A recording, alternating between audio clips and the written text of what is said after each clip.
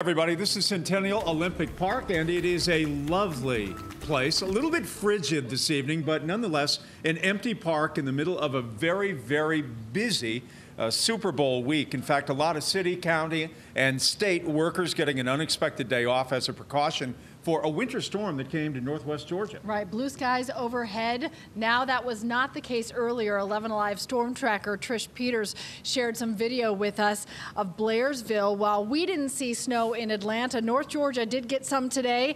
That concerns a lot of people now for the metro Atlanta area.